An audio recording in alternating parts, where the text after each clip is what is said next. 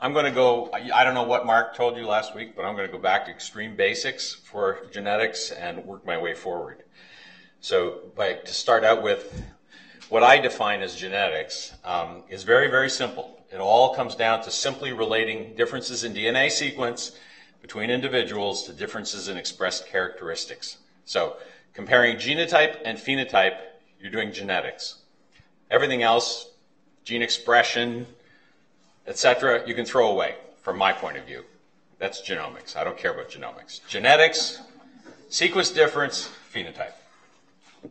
So the reason that it's powerful has to do with how the DNA is packaged and how it's passed on, and that is that not every gene is passed on individually, and it's packaged essentially into these long strings that are coated with protein, but essentially within a given string or chromosome, there's a contiguous stretch of DNA that is passed on separate from the other strings of DNA and the other chromosomes, but in fact is not necessarily passed on as an intact string. It's actually passed on as a mosaic, and I will explain that after I get to the fact that we're talking at the beginning about Mendelian genetics, and Mendelian genetics simply means that you can follow the pattern of inheritance of the phenotype within a family and therefore predict the inheritance of the gene that causes that phenotype within the family.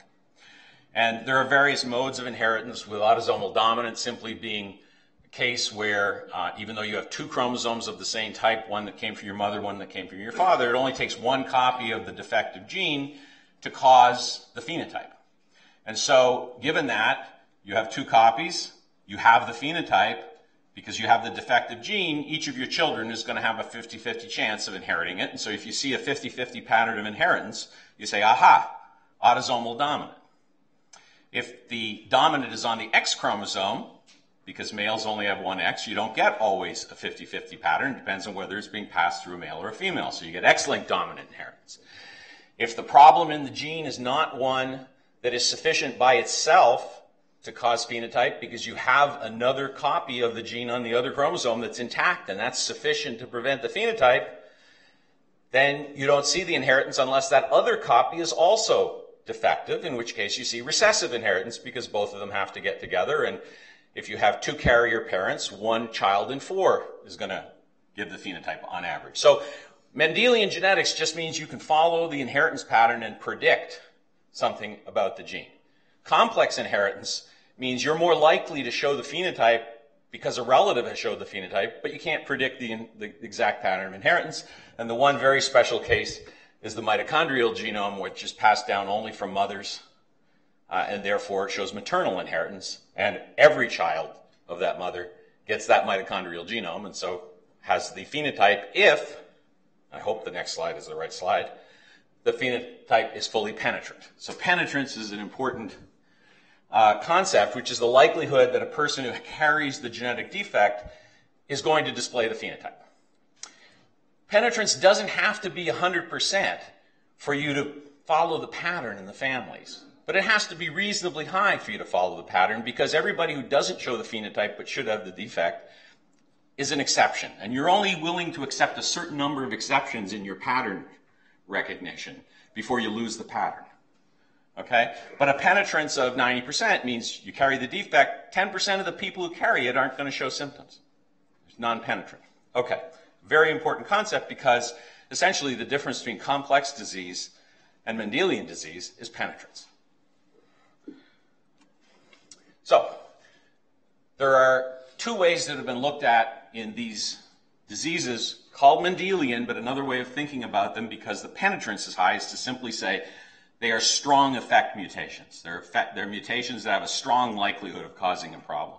So there are two ways that people have gone about looking for it. In the early days, people thought that they could use a biased approach of choosing candidates based on what they knew about the biology of the system they were studying, and attempt to get to the gene by saying, I'm smart, I know which one of the 20,000 or so genes is going to be defective because I can tell, because of what's going wrong with the heart or with the lung or with the brain, etc.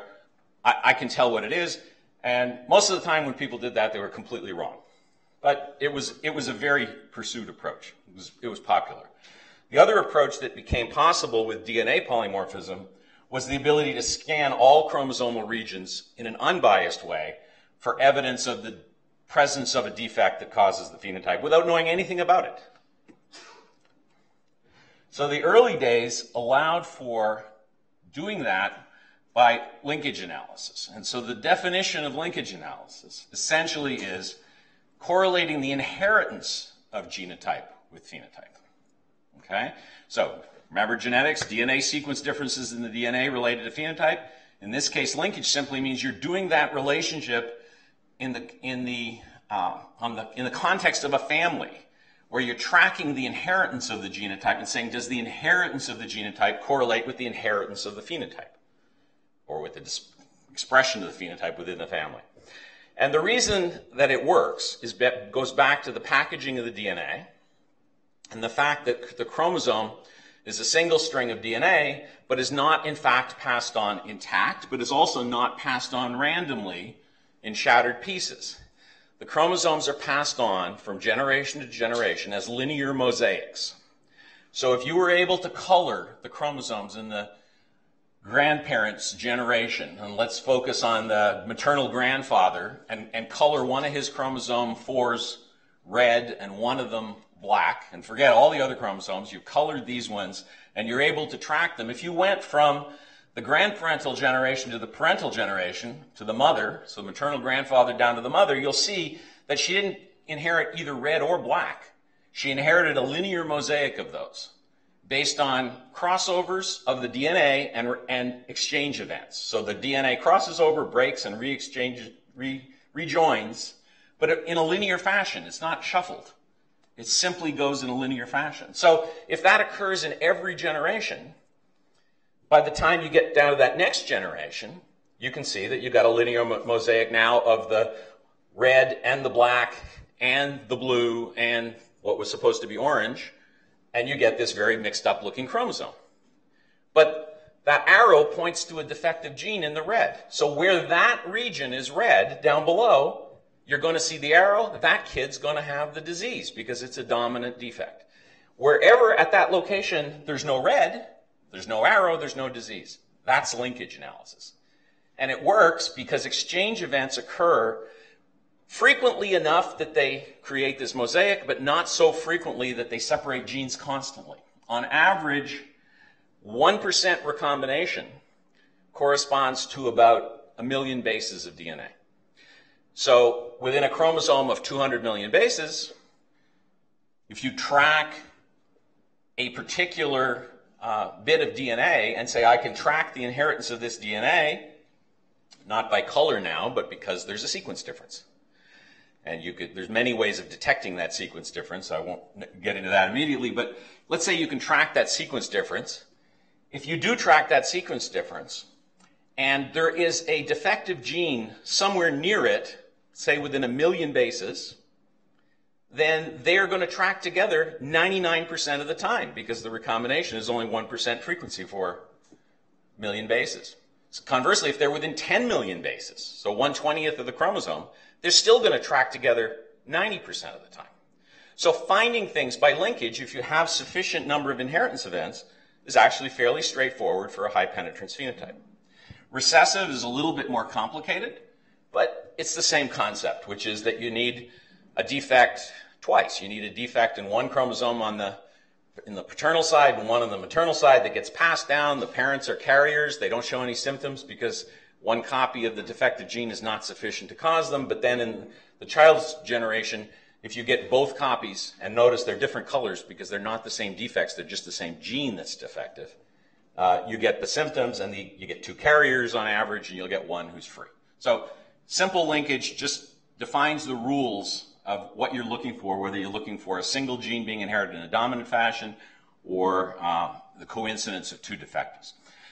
So again, when you go after this, in theory, you could go and directly genotype causative mutations, and once you have a gene and you know what the defect is, you can go ahead and do that. And a lot of research is done in relating genotype to phenotype by typing a known mutation after the gene's been found. But before the gene's been found, you don't have any way of doing that. So you have to do indirect analysis of genotype. And what I described to you is saying, track a region of chromosome, and if anything within 10 million bases on either side is causing the defect, you're going to see the pattern of inheritance. That's indirect. The genotypic difference that you're looking at doesn't cause the phenotype. It's just in the neighborhood. So linkage and indirect analysis of genotype is simply looking at the neighborhood. There is a more modern technique simply because of the power that in looking at DNA sequence differences allows over the last probably 2 decades, if you go push it out, and that is to look at association rather than linkage. Now, what association means is you're correlating the presence of genotype with phenotype rather than the inheritance. So you're looking in individuals and saying, if I look at this genotype, and remember, genotype for me is simply DNA sequence difference, however detected. If I look at this genotype, is it present more frequently than you'd expect in people who have the phenotype, whether they're related or not? Okay? So association is fundamentally different, except why do they have it more frequently? Well, typically they have it more frequently because the particular genetic variation that they have has been passed on through many, many, many, many generations back in human history to those same 2 people. So in fact, they are related. They're in a family. You just can't track the inheritance from generation to generation. So association in many circumstances is simply historical linkage. It's linkage within the human population rather than linkage within a discrete family where you have the members. Okay? So while they're fundamentally different in how you do them, conceptually it's the same idea. You had a change on a chromosome and you're tracking that chromosome. In one case through a family, in the other case through human populations and human history. Okay, so what do you get when you get there? I said that candidate approaches hadn't been terribly successful, and the reason was, by and large, we certainly 2 decades ago didn't know as much biology as we thought we did, and I would argue we still don't know as much biology as we think we do. But this shows a list of genes that people at Mass General who were associated originally with the molecular neurogenetics unit and then now with the CHGR were part of finding or mapping to chromosomes. And this is a small subset, but it illustrates the point, which is that of the diseases that were attacked by linkage, where you got to the point of having the genetic defect, there was only one of these that was done by a candidate approach. And that was the one on the top of the list, which is, I'll do it without a pointer, which is hyperkalemic periodic paralysis. This is a very interesting disorder where you have a person who seems normal, they'll go out jogging for, 3 or 4 miles, great, come back in the kitchen, eat a banana for breakfast, sit there, and 15 minutes later they can't get up. They're paralyzed. And the reason is because of the muscle sodium channel, which depolarizes but can't repolarize with high extracellular potassium. Okay? So there's a mutation in the channel. Turns out the same channel can cause different phenotypes. It can cause cold-sensitive paralysis. It can be associated with other aspects of muscle dysfunction. But because it was a muscle channel and it was a big part of how muscles work, and you were paralyzed, it seemed like a good candidate, and you could have named other candidates too, but it happened that this candidate worked out. Everything else, Huntington's disease, Batten's disease, neurofibromatosis 1, 2, dystonia, dysautonomia, gave genes that would not have been predicted, either that didn't have a known function or that wouldn't have been predicted even though you knew their function, based on the phenotype that you got. They would not have been high on the candidate list. So it showed that an unbiased approach allowed you to jump into the unknown and discover new biology rather than relying entirely on what you knew before. And so it really approached the science not as a strict hypothesis test, where you have a hypothesis and go test it, but as a data gathering exercise where the pattern tells you what the answer is, enough that then you can set hypotheses. Because once you have these genes, now you can make hypotheses as to how they work. But getting them in the first place, putting you at the beginning of the disease rather than at the end of the disease, was important. So the fundamental principle in applying genetics is that as a first step, it provides you with an unbiased tool for discovering factors that trigger or modify disease without any prior knowledge or bias concerning the nature of the mechanism. And so you can find out things that you wouldn't have found out by taking the traditional biased approach of taking phenotype and trying to explain how it got that way. Okay, this whole thing leads to a way of thinking about genetic research, human genetic research, particularly disease-related research, although you could apply the same concept outside. But for disease research, people who do it tend to be in a certain mode. They're either trying to discover genes that cause a defect, they're trying to understand how the gene causes the phenotype once they know what it is, they're trying to do better diagnosis of disease, they're trying to do better treatment of disease, but the fundamental concept really in human genetics is it's all a continuum, it's all a cycle. And if you're a person who discovers a gene and your goal is to go on and now discover another gene, well, the first one that you discovered can be passed on to somebody whose expertise is to do mechanism and go around the cycle and benefit the people who have the disease. Similarly, if you're the kind of person who wants to go from start to finish, you can go around the cycle yourself, moving from discovering a gene to trying to understand the mechanism to try and treat it. But anybody who does human genetic research is actually working somewhere around this cycle. Whether they're going to keep moving or whether the disease is going to keep moving doesn't really matter. The point is knowledge moves around that cycle in an interactive way. It doesn't necessarily all move in one direction all the time because there are things that connect across the cycle, but it is a continuum. And so I'm going to give you an example of that continuum that illustrates a number of points. It's the disorder that I've worked on the longest, which is Huntington's disease. I actually did my PhD at MIT and was fortunately presented with the choice after my PhD of either going to, at the time, smog-laden Pasadena to work in the basement at Caltech with Lee Hood on one thing and one thing only, because Lee made it clear you were not allowed to think about anything other than your own project, or skip a postdoc and set up a lab at Mass General to apply molecular biology to Huntington's disease, which was this fascinating, mysterious thing. And so, of course, I chose the second one. So Huntington's disease is a movement disorder that I'm going to describe in terms of the clinical view. So the clinician sees Huntington's disease as a relatively rare neurological disorder, 1 in 10,000 people. It's not super rare. It's not real common. Probably most neurologists will not have seen a Huntington's disease patient in their lifetime. But there are centers that focus on it because of it's frequent enough that there's enough patients, and it's a very interesting disorder. It begins typically in midlife. So for 30, 40, 50 years, you could go see the neurologist once a week. They wouldn't know there was anything wrong with you. And then in midlife, you start this progressive, writhing movement disorder that might start as just very small movements that aren't even noticeable of accidentally knocking something off the podium or bumping into the side when you try to walk by. And you wouldn't even notice it unless, of course, you knew your parent had this disease and then you view that potentially as the first sign. But those movements gradually progress and they become this kind of writhing, constant motion. It never stops except when you're asleep.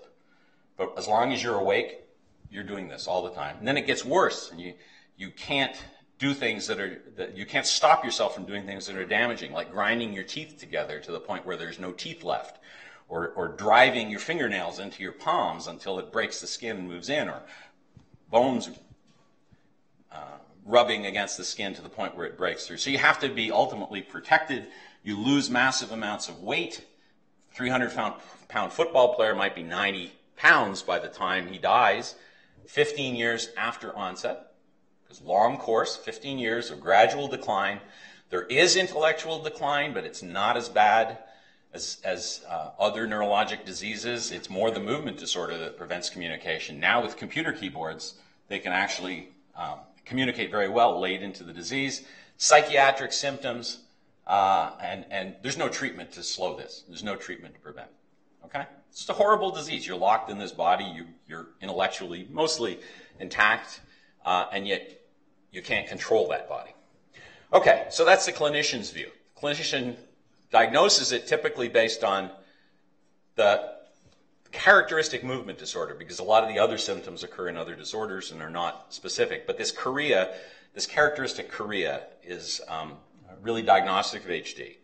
Now you can do it with a DNA test because the linkage has been found and the gene has been found and the defect is known.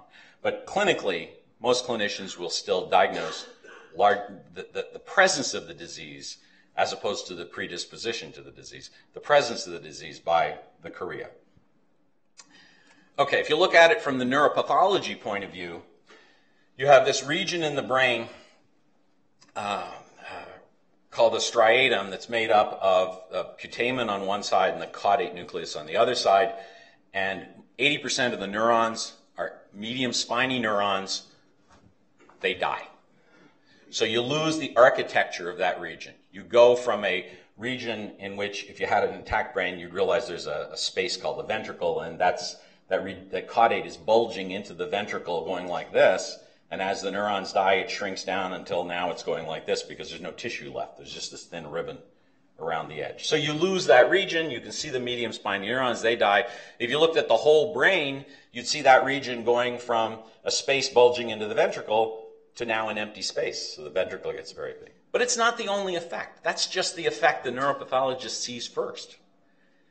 If you move on into the disease, the overall brain loses 25% of its brain weight. There's cell loss in many other areas, but this area is most noticeable. The architecture is most disrupted, and it's the easiest one to relate to the movement disorder because this region controls the movements. Okay? So that's now the neuropathologist point of view. Notice I only mentioned the brain, and I said the rest of the brain dies. There's actually stuff that goes on outside the brain too, but neuropathologists don't look there. So we don't have a good set of detail on what goes on outside the brain. And this is another example, if I go back to the start, of the traditional way of looking at disease is through phenotype, and phenotype is traditionally looked at by specialists. And so you don't get the whole picture in, I would argue, in almost any disease that you're going to hear work on. You're not hearing the whole picture, you're hearing the picture from the specialist who works on the system that is most notably disrupted in the disease. Okay, the geneticist point of view, just to get to the really specific. The geneticist looks at the disease and says, I don't really care about all that stuff. Can you tell me whether the disease is there or not, based on a phenotype? You know, I depend on my neurologist or my neuropathologist to give me a diagnosis, disease is there, then I can track the inheritance pattern. And if I can track the inheritance pattern, I can then find what's causing that inheritance pattern, what the defect is, by simply doing linkage. And in this case, we had a marker back in the early 80s that detected sequence differences not by sequencing DNA, which you would do now, or by doing a PCR reaction of a particular spot. This was done by Southern blot, where you had a DNA probe that was single copy, and you hybridized it to a blot in which the DNA fragments were splayed out by size, by electrophoresis, and you created those DNA fragments by cutting with restriction enzymes. And restriction enzymes, because they have recognition sites, fail to cut if there's a sequence change in one of the restriction sites. So what you're detecting back then was restriction fragment length polymorphisms or differences in fragment size. And it happened that we had a probe that saw two different restriction site polymorphisms, and so you had 4 fragments, so we called them A, B, C, and D. And in this case, C was traveling with the phenotype. And you'll notice that in the lowest generation, you have a number of people who have C, who are darkened in because they have the phenotype, but you have a number of people who have a C who are not darkened in. And they're not darkened in, not because they're not going to get Huntington's disease, but they're just not old enough yet. And the disease doesn't onset typically until midlife. So you have to consider that when you're thinking about your phenotype. If you studied only this generation, penetrance is not as high as if you study this generation because penetrance is age dependent. Okay? You also have an example over there of 2 people who both had Huntington's disease who married, had kids. And of course, that means that each one could pass on the defect, but it also means that you could get a child who got 2 copies of the defect. And since we know from over here that C is what's traveling with it, we just go look for a child who's a CC over there, and there is one, number 12. So that individual has 2 copies of the Huntington's disease gene defect. That becomes important later for understanding the disorder. So, what you get out of the combination of the clinical, the neuropathology, and the genetics is that this is a lifelong process, in essence. You carry that defect from the time that you're born. And if you compare a person who carry the defect to one who does, you get clinical diagnosis in midlife. You're going to get death 15 or so years after that diagnosis. But you carried the gene before that. So stuff is going on before the diagnosis as a result of the defective gene being within that human system. The problem is it doesn't show up as a clinical phenotype, so nobody can study it easily unless you have the ability to jump back here and look at the gene defect and move forward rather than starting with the disease and moving backward. So it's a fundamental change in how you'd study disease. You don't have to reproduce the phenotype to understand the disease. You have to have what is ultimately going to cause the phenotype and then look at the differences that occur in between. So to get to that, we used linkage initially. We got to an unfortunate region on chromosome 4 because it was out near the tip of the chromosome. And so it pointed out the inadequacies of clinical phenotyping because anybody who made a mistake in diagnosis created an artificial recombinant, but that recombination event predicted that the gene was off the end of the chromosome. So we did pick up, in fact, in our studies, a number of what we would classify as misdiagnoses. There's still argument among the clinicians, but it's clear they don't have the genetic defect anyway. But eventually we were able to narrow with recombinations on either side to a region that always traveled with the defect. And unfortunately, that region was about 2 million bases in size because this is a region in which recombination doesn't occur as frequently as you'd expect. There's hot spots on either side, but the middle travels pretty much together most of the time.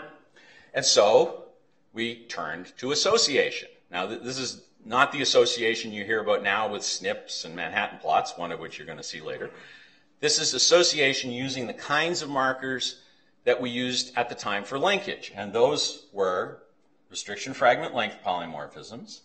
And by this time, which was the early 90s, simple sequence repeats that could be analyzed as size differences by PCR. So CT repeats, a variety of things that you could look at like that. Or VNTRs, which were longer repeats, 50, 100 bases that were repeated, that were detected as differences by Southern blot. So they weren't they were seen as fragments on a gel, but there were many different versions of it based on repeats. So we were able to use association to look and say, okay, well, we've got a defect that causes Huntington's disease. There's no proven case of a new mutation to Huntington's disease at the time, because to prove that you had it, you would have to find a person who had Huntington's disease. You'd have to have their parent and prove that the parent didn't have Huntington's disease. Okay? And you'd have to prove that the person who had Huntington's disease was able to pass it on to prove that it was the genetic thing. So you'd need 3 generations. And since you don't have onset until midlife, you usually don't have the parent. So the few cases of new mutation that had been reported all turned out actually to be non-paternities rather than new mutations. So the idea was maybe there's only ever been one mutation in human history that causes Huntington's disease. In which case, based on the rules of recombination, the particular versions of the markers that were near that particular defect are still going to be the same in all the people who have the defect. So if we just go look for association, go look for markers where the allele is present in all the Huntington's people and none of the normal people, or in some of the normal people, but far, far fewer than in the Huntington's, we'd know that we were near the defect. And that homed in the defect to a region of about 150,000 bases where one of the markers we looked at that was particularly hard to analyze because it was a CAG repeat and hard to amplify, turned out to be the defect itself. So it was present in essentially everybody who had Huntington's disease, but not as a discrete fragment, simply as a repeat that was longer than any that we saw in normal individuals. It did, however, turn out, by looking at the markers on either side, that there wasn't just one mutation in human history. There were people who fell into discrete classes based on the markers on either side of the gene. It's just that there was one that was more frequent than all the others that accounts for about 50% of all cases. So the mutation is this CAG repeat on normal people. Everybody in this room that I got chromosomes from and PCR'd, I'd get probably between 6 and 34 of those repeats, depending on a number of factors, ancestry being one of them. And in HD, I'd get more than 35. So the difference between getting HD in a normal lifespan showing symptoms and not can be as little as 1 CAG repeat in that gene. The distribution, if you look at individuals who are heterozygous, who have one defective gene and one normal, essentially looks like this, where you have a nice spread down in the normal range that goes up to 34, and then a very large spread in the HD range. And the reason for that large spread is that once you get above the low 30s for this repeat, it's now not passed on from generation to generation as the identical size as the previous generation. It's unstable. It changes in size. So in fact, we have one family, one very large family of several hundred individuals, where you could reproduce that entire red pattern just within the one family that all inherited essentially the same defect from the same founder, but it changed in size in every generation. So it's unstable. Okay, so to finish the basics of Huntington's disease, essentially, that get you to what Mendelian genetics could do in the early days, we got to a gene at the tip of chromosome 4. It produced this long transcript. The CAG repeat was in the 5' end of the transcript. That produced this very long protein, 350 kilodalton protein that was named Huntington. The CAG tract turns into a Q tract, polyglutamine tract in the end of that protein, and that's what is at the base of Huntington's disease. What does the protein do? Didn't look like anything at the time in the databases. Even afterwards, it showed a degenerative repeat pattern in the protein that was used through searches to define a class of proteins called heat repeat proteins that have these degenerative repeats and form kind of solenoid-like coils. Importance is an example of those, and the H in heat is Huntington. But it didn't tell you anything about what the protein did, other than maybe it acts as a scaffold of some kind.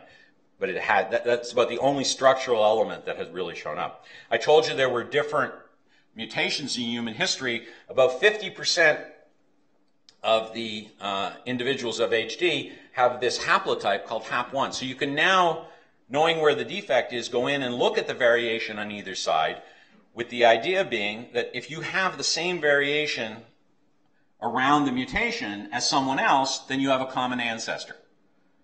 And that common ancestor suffered the mutation on a particular genetic background. 50% of the people in the world who have Huntington's disease have the mutation on this HAP1 background. The most common chromosome in the European population is this HAP8 chromosome. And so you can see you can define differences between them. But there are people in the European population who have HD on that HAP8. So it's occurred more than once, and you can go through and defining it, but effectively you can look for variation at the locus that then correlates with phenotype beyond presence, absence of disease, which is where we're going to go next. But I'm going to not go through this locus because, in fact, nothing has been found at the locus that's really meaningful that relates to phenotype. Everybody who has Huntington's disease has a CAG repeat expansion at that one spot. They may have inherited it from a different ancestor originally, but they have the same type of mutation. What differs is the length. And so that's the summary of the distribution of those haplotypes in the population, where the HAP1 is the red and the green is the HAP8, and then there's these others in between, some of which are in fact related. HAP5, for example, is directly related to HAP1. It has been inherited based on one exchange event at the end of the haplotype. Okay, so we get back to this cycle. So effectively what I just described to you was about, I don't know, more than 10 years of work, because the technologies weren't there to do most of the steps. They had to be developed. That took you from patients and families through describing phenotype, using that description and the rules of genetics to identify an underlying gene. And then you have to move into trying to understand the mechanism. You already jumped to improving diagnostics because you can do DNA prediction now for those people who haven't had symptoms, even though they haven't reached midlife. And maybe you can do things about therapy now without going through the middle. But back then, there were no technologies for knocking down genes or modifying genes. So essentially, we moved ourselves to this spot in the cycle with the knowledge that we were going to continue.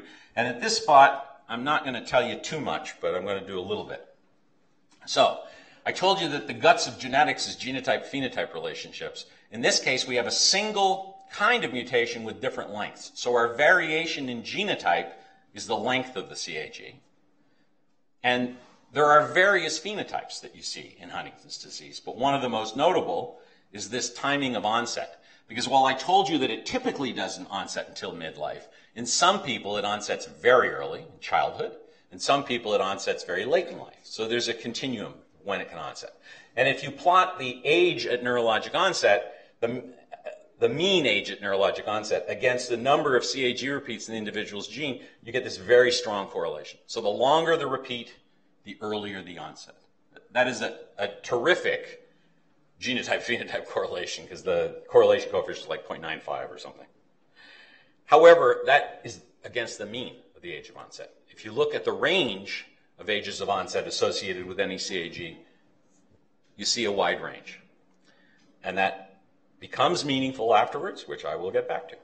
So modeling this, you can now model it because you could essentially look at humans and say, you know what, really, humans are just an allelic series. They are a whole series of people with different lengths at that location. We could create the same thing in a mouse. We could create the same thing in a fly. We could create the same thing in a model system and study what the effect is of that. And so the important thing here in creating the mouse was not to say, if I make a mouse with this repeat, does it get symptoms that look like Huntington's disease? Because remember, in humans, you go 50 years without showing symptoms. A mouse lives 2 years.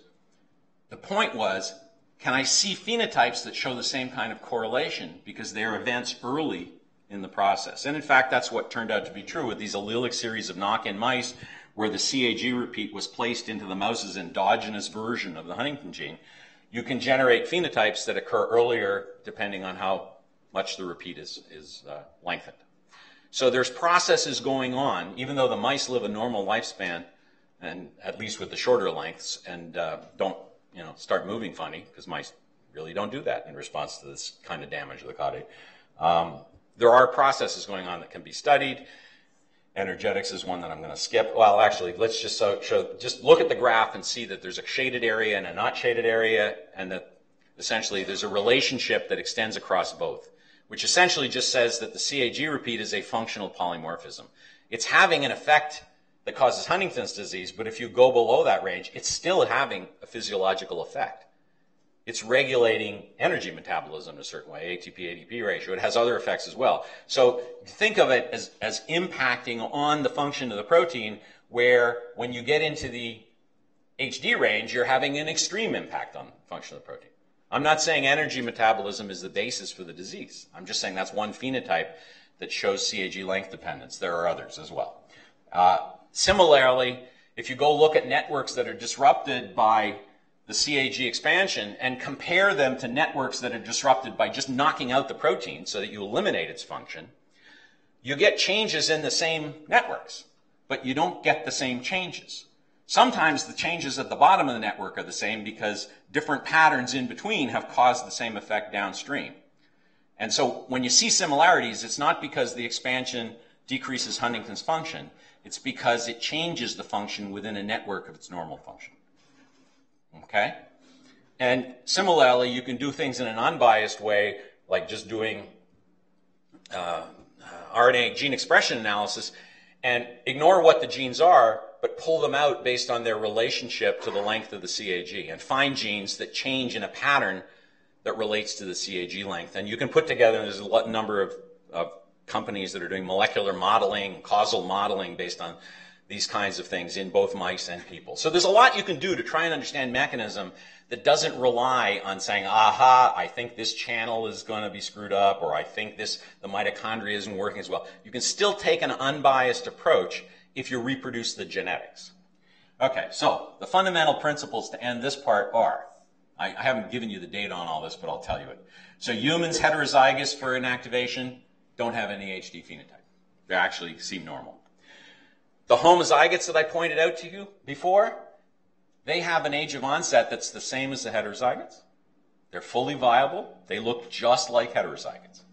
Okay, so it says two things. One is it says you're not losing this essential function by expanding the repeat. The other is it says that the longer repeat is completely dominant. Doesn't matter whether the second allele is a normal allele or whether the second allele is another HD allele. You're still getting the same result from that first allele. That's unusual. So even in the normal range, there are consequences of the mutation in both neuronal and non-neuronal cells that you can measure as biochemical or molecular effects. There are other genes in which these kinds of expansions occur. They typically also cause neurological disorders, but they target different neurons and have different effects. And so the specificity of neuronal vulnerability in Huntington's disease is not due simply to CAG expansion. It's due to the fact that the CAG expansion is in the Huntington protein coding sequence, rather than the protein coding sequence for androgen receptor, for example, which causes Kennedy's disease.